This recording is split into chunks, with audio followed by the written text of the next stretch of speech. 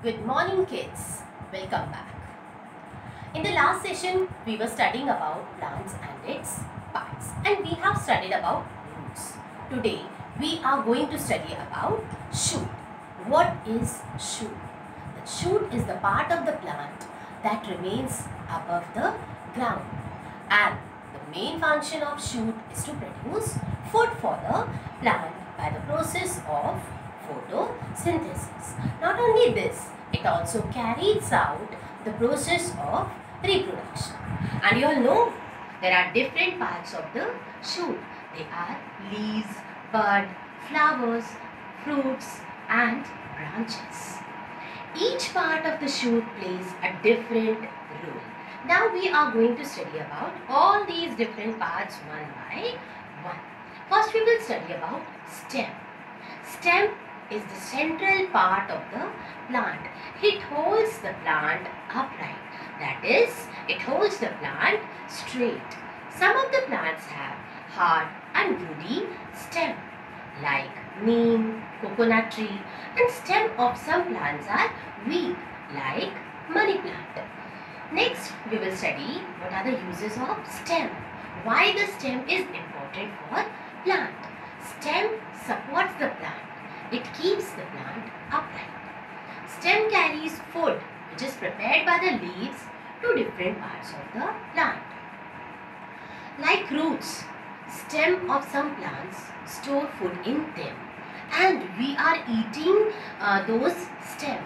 For example, potato, onion, ginger, etc.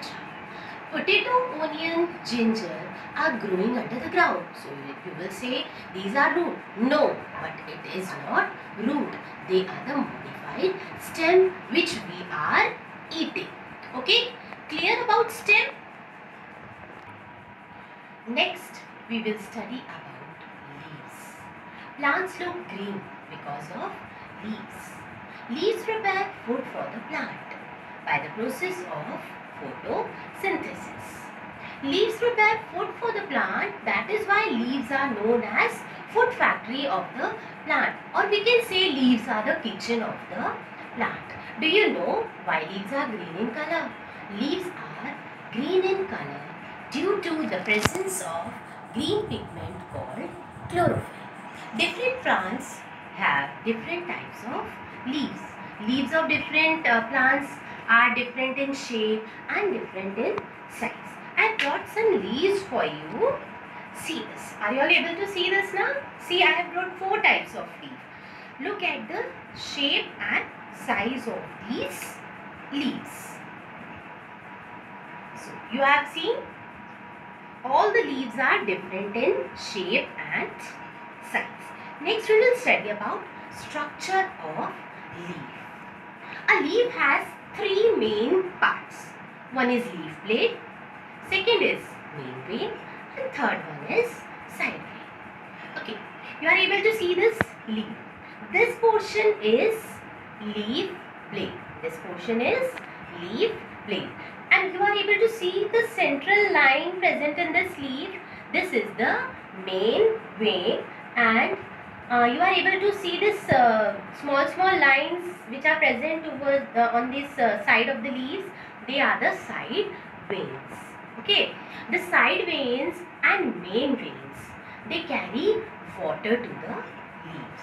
They carry water to the leaves. And you know, below the surface of the leaves, small tiny pores are present. They are known as stomata, and these stomata, they help in the exchange of gases. Okay, now we will study uses of leaves. Leaves are very useful. Leaves make food for the plant. Stomata is also present in the leaves. Then in some plants, food is stored in the leaves and we are eating those leaves. Can you name some leaves that we are eating? Tulsi, spinach, etc. are the leaves of plant that we are eating. Okay? The leaf part is clear now? Next, we will study about flowers. Many plants bear flowers. Flowers are the most beautiful part of the plant.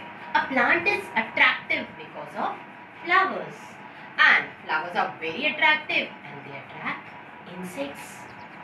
We get perfume from flowers. Some flowers they change into fruits also.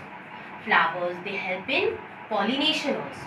Now you will ask, what is pollination? Pollination is the transfer of pollen grains from one flower to another flower with the help of insects. Clear? Next we will study about fruits. I like fruits. Do you like fruits? Yes, everyone like fruits. Fruits are very delicious. Delicious means tasty. They are very necessary for our body also. Do you know seeds are present inside the fruits? And one more thing. Some fruits have only one seed, while some fruits have many seeds. Can you name a fruit that has only one seed? Mango. A fruit that has many seeds? Papaya, watermelon, muskmelon, etc. Okay, now we have studied about fruits. Next we will study about seeds. As I told you earlier, seeds are present inside the fruit. Seeds are sown in the soil and it will grow into a baby plant. And you know, we are eating seeds also. Seeds are very nutritious. We are eating seeds of many plants like wheat, rice, etc. You know, seeds of muskmelon and watermelon are very nutritious. Hope you all have understood this chapter. Okay, now we will do the reading. Okay, come on kids. Now open your book. Page number 20. We'll start the reading. The shoot. The shoot has stem, branches, leaves, buds, flowers, thorns and fruits. The stem. Stem is the main long thin part of a plant above the ground from which the leaves or flowers grow. It holds the plant upright. It bears branches, leaves, buds, flowers and fruits. Stems of certain plants like money plant are soft and green, whereas stems of neem and coconut trees are hard and woody. Uses of stem. The stem supports the plant. The stem carries food to different parts of the plant. For some plants, stem is the storehouse of food. Certain stems remain underground and store extra food in them. For example, potato, onion, ginger, etc. The leaves. The plants look green due to the leaves borne by them. They are the food factories of the plant. The food is prepared in leaves with the help of carbon dioxide, water and sunlight. This process is called photosynthesis. The green color of the leaves is due to the presence of a green pigment called chlorophyll. Structure of a leaf. Plants have leaves of different shapes and sizes. Leaf blade is the flat portion of the leaf. The main vein and side veins are there to carry water to the leaves. Tiny pores present on the leaf surface are called stomata. Uses of leaves. Leaves prepare starch during the process of photosynthesis. Stomata present in the leaves exchange the gases. Food is stored in leaves, for example, cabbage, lettuce, spinach. Flowers, fruits and seeds. Many plants bear flowers. They grow from buds. These flowers make plants beautiful. Some plants reproduce with the help of flowers. Uses of flowers. Flowers make the plants attractive to insects. Perfume is obtained from many flowers. Flowers help in pollination. Some fruits are also obtained from leaves. Uses of fruits. Fruits are delicious to eat. Seeds are present inside the fruit. Some fruits have only one seed, whereas some other fruits have many seeds. Some plants store food in them. In fruits, uses of seeds. Seeds sown in the soil grow into a baby plant. We eat the seeds of some plants. They are very nutritious.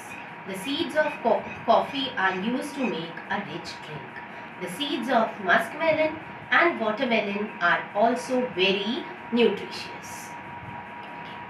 Now you will get the question answers from Edis app, and for getting this, please download Edis app. Okay students, I hope you all have understood the chapter. Bye bye.